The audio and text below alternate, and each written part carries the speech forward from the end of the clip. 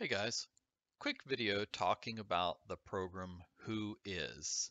Now, whois both a program and a protocol that can be used to query databases to find out who is the person behind a particular domain name or website.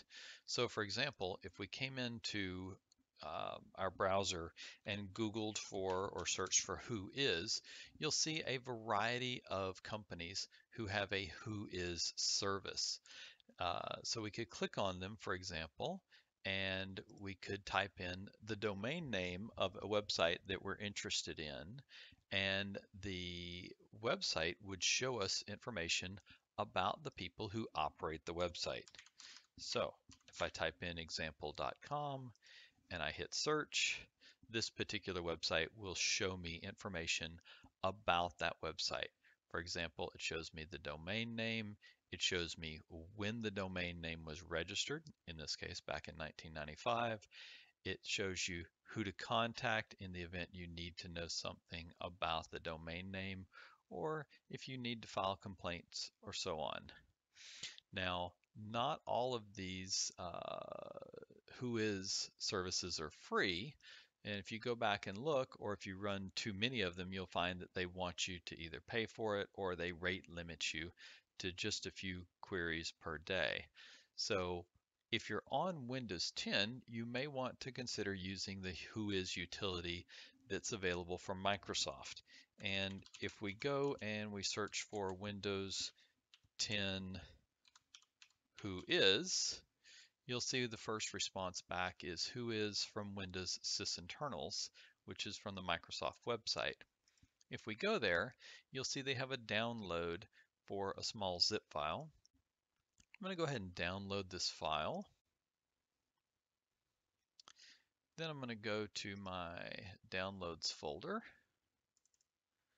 and I'm going to extract this to a folder called whois. Lastly, I'm just going to move this right to the root of my C drive, just for demonstration purposes here, and then go to a command prompt. Now, the way the whois command works is in the command prompt you can type whois space and then a domain name, and much like NSLOOKUP, it will give you the information about that particular domain. However, instead of just giving you the IP address like NSLOOKUP does, it gives you information about who registered it.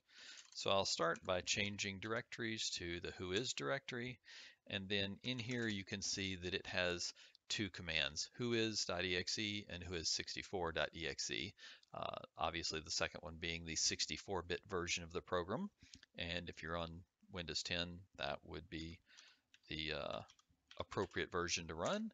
So we could type whois64, in this case, Georgia Southern.edu, and it shows us the information about who is behind georgiasouthern.edu. In this case, we have an address of someone to contact, we have a phone number that we could reach out to, and we know that the name servers that are used to specify what IP address is associated with georgiasouthern.edu are these three name servers right here. And lastly, we can see that it was originally activated back in 2003 and it expires in July 31st, 2020. So that's a quick introduction to the whois command, which can be run at the command prompt, or you could go and look for a whois provider on the web to help you look it up through a web browser.